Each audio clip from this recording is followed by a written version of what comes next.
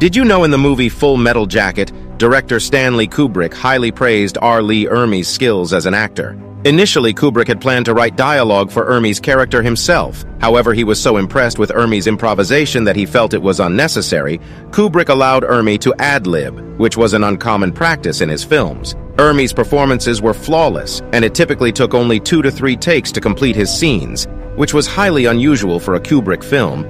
The only exception was the jelly donut scene, which required 37 takes, causing Ermey's voice to occasionally fade.